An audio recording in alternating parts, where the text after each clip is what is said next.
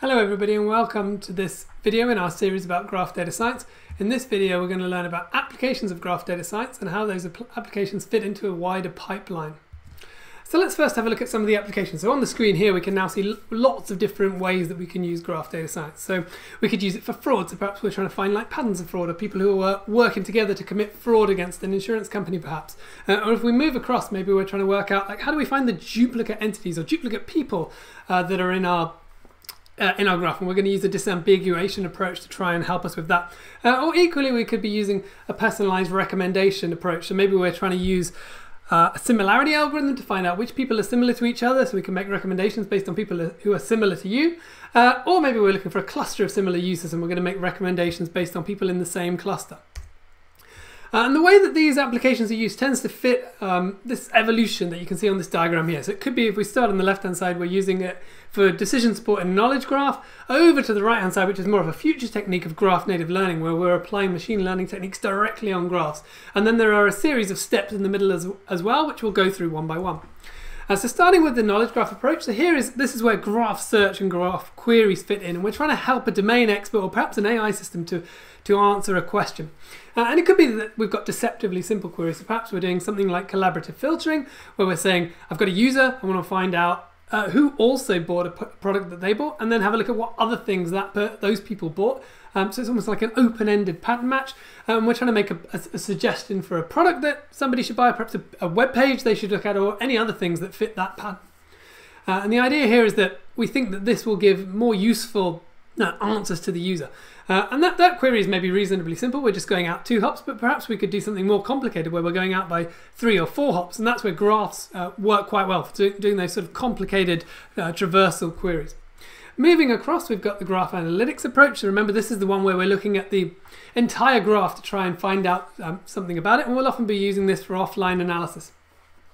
And it could be that we're doing some sort of pathfinding or search query where we're trying to say, okay, find me the best path from one train station to another perhaps. Or it could be a more centrality-based approach where we're trying to say, okay, tell me what's the most important Twitter user in this subgraph of the Twitter social network. Or perhaps we're just trying to find groups, like can we find the Neo4j community based on the tweets that people are doing.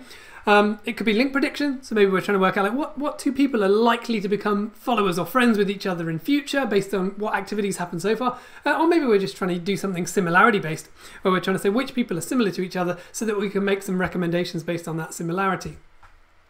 So let's just work through an example. So this is a retail recommendations one. So we've got like a graph here. It's a bit small, but hopefully we'll give you the general idea. So perhaps one way we could use graph algorithms on this would be to find the connected components. Would be to use the connected components algorithm to try and identify unique users. So perhaps there are some duplicates in there that we want to try and get rid of.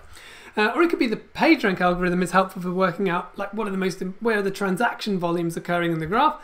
Or maybe we want to detect customer segmentation based on the topology of the graph, and we could use the Louvain algorithm to do this.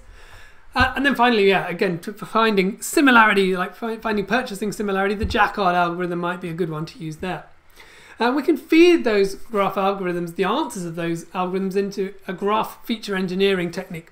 And so the idea here is that we're using those features that we've got from a graph to try and improve the accuracy of a traditional machine learning model. And so we call this graph feature engineering. And so we're probably going to be combining that technique with some sort of tabular, like fairly flat properties that we've got from maybe another database. And then we're working off the idea that if we add in these graph features, maybe we get a better classified than if we just use the normal tabular features. Moving on to the next one, so graph embedding. So this is the idea that instead of manually constructing those features like we've done in the previous section, we're going to try and generate you a whole set of features automatically. So that's what a graph embedding approach allows us to do. And the idea here is that we're translating the graph into a fixed length vector of some specific size, and it wants to try and preserve the topology as much as possible. And we could then, as I say, use those features in a machine learning approach, or alternatively, we could use them as part of a similarity comparison. And then finally on the right hand side, this is more of a future one, and this is graph native learning. And so there's research papers in this area, and the idea here is that can we just keep the graph as it is instead of like extracting some features out as we've done in the previous 2 sections? Can we keep it exactly as a graph and do our learning directly on there? And so that's the end of this video where we've looked at the applications of graph data science, and we've had a look at the evolution of those techniques. In the next video, we're going to start to look at some specific categories of graph algorithm.